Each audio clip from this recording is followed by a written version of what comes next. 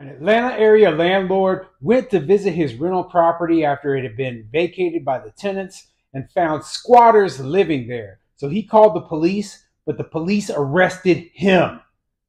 I'm Tony, and this is Real Estate Investing and Landlord News. All right, so I have a wild story for you today, and it's going over this crazy thing that happened with these squatters and this Atlanta area landlord. Okay, so this landlord had property that was empty after some tenants had moved out of it, and squatters moved in. So he goes over to the property, confronts these squatters, right? I don't even know if he knew the squatters were living there or not.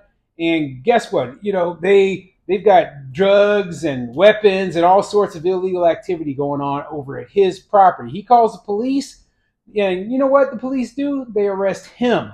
They say that he's trespassing on his property because these tenants are claiming, these squatters are claiming that they're tenants. And the truth of the matter is they're just, broke into his house and were, using fraud. And, this guy ends up in jail because of it. This is outrageous, okay? This is absolutely insane. I've never heard anything quite this bad in terms of squatter stories before. That's why I brought this up. I actually want to give a shout out to Anthony Brian Logan because I saw this video on his channel first, and I thought I'd give my opinions of the same thing, coming from a landlord's perspective.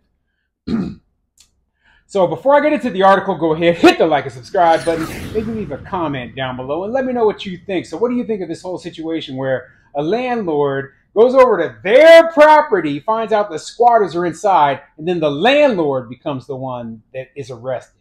Okay? What do you think of that? Do you think this is, everything right? And from what I've heard, these squatters are still there. Okay? They have not been evicted yet. They are still living in there.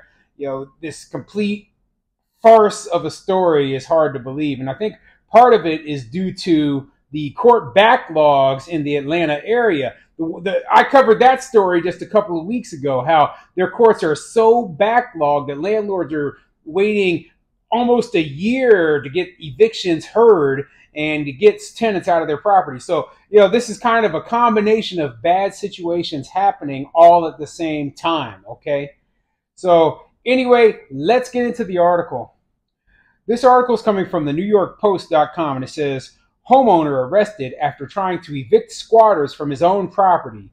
He walked in on weapons, a prostitute, and a bunch of dogs. And there is a video that goes with this article. I'll play that video for you right now. Marcos says just days after his tenant moved out of his East Lake rental home, he showed up to find someone had broken in. He says as soon as he pulled into the driveway, a gun was pointed at him. I just jumped the fence and ran. I didn't know what else to do. That was all the way back in February. 6 months later, the alleged squatters are still living in Arco's DeKalb County home. I didn't walk in on a family eating dinner. I walked in on weapons, a prostitute, a bunch of dogs in the back, my fence broken down. But it was Arco police took into custody that day back in February after he called 911. And they told the police that I was a home invader and that it was their home.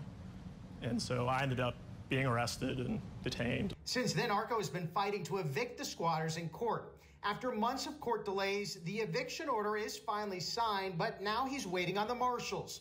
John Ernst is Arco's attorney. No one likes, being in the court system, but it becomes even worse when it seems broken down. All right, you saw the video. Let's get into the article.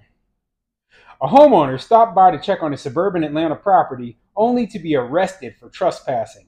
Days after the departure of a previous tenant, Tim Arco pulled into the driveway of his house in desirable Decatur, where he suddenly encountered a stranger waving a gun in his face.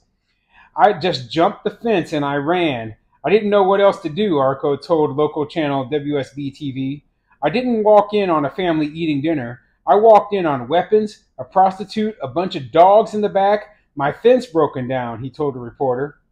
After dialing 911 to report the intrusion, Arco was astonished to find himself being arrested and taken into police custody.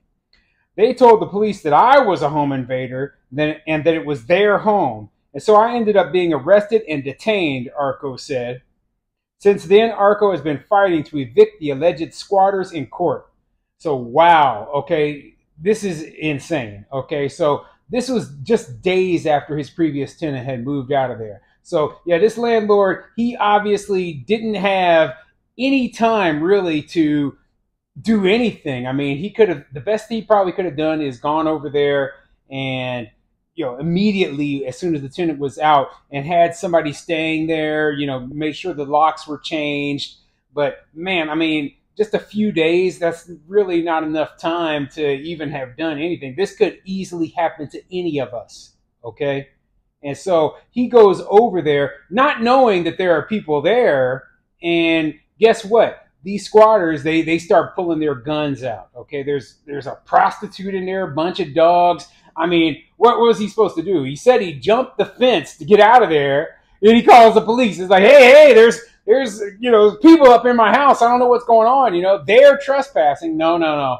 They claim that he's the one trespassing. The police believe them for some odd reason, even though he could easily pull out paperwork saying, hey, I'm the owner of this house.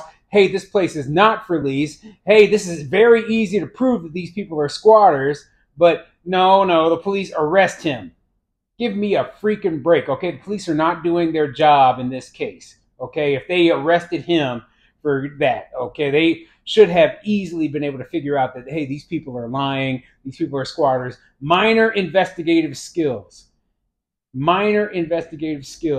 would have prevented this whole situation from happening, but that did not happen. And this guy ends up in jail anyway. But let me continue. 6 months later, they are still living in Arco's home. 2 people have died in the residence from overdoses during that time. Code enforcement has even cited Arco for not properly maintaining the house he legally can't access.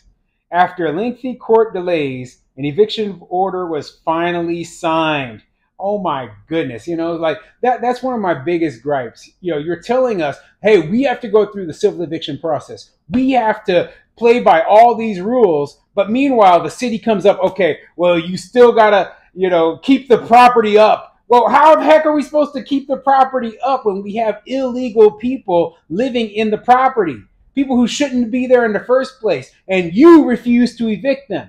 You refuse to arrest them for the crimes that they've committed, like trespassing, breaking and entering, robbery, burglary, whatever, all of it.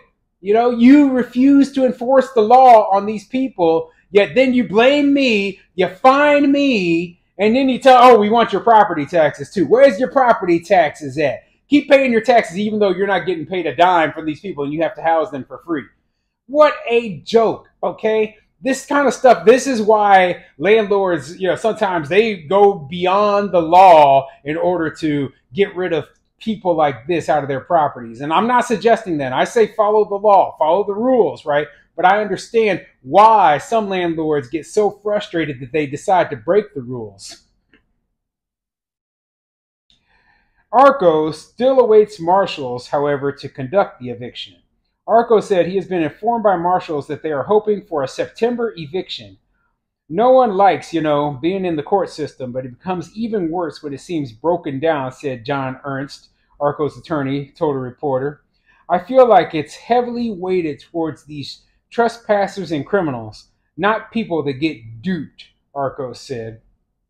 So yeah, this is bad. It's not going to be until September until these tenants get up out of the property, or until the marshals come to get these tenants out of the property. So, this is a bad news situation for this landlord. And, I feel for him. I feel for him because, like I said before, this could happen to any of us at any point in time. We have tenant turnover, and these scammers, they look for houses that have become vacant. Sometimes the previous tenants might be the ones who enabled this by letting people they know just go in there. And it's terrible, but it's the truth, okay? So I hate to hear this sort of thing happening to anybody. Back in May, a similar incident occurred in Atlanta when an Army officer returned to her home to find a squatter living in her sprawling $500,000 residence while she was away on active duty. Lieutenant Colonel Dahlia Dare told WSB-TV that she came home to find a man by the name of Vincent Simon living in her home. and I covered that story. And Dalia Dari actually reached out to me, you know, just thanking me for covering the story, because, you know, people need to know about this sort of thing happening, and that, hey, there are landlords out there are property owners out there who are suffering through this nonsense all the time. And it seems like this is a really big problem in the Atlanta area.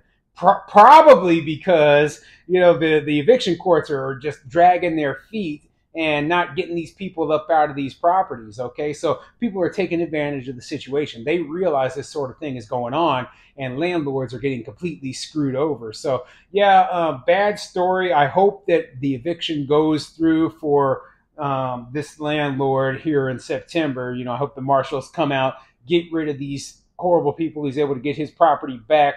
And, you know, just, wow, I just don't know what I would do in this sort of situation. I would just be too frustrated to even be able to think straight.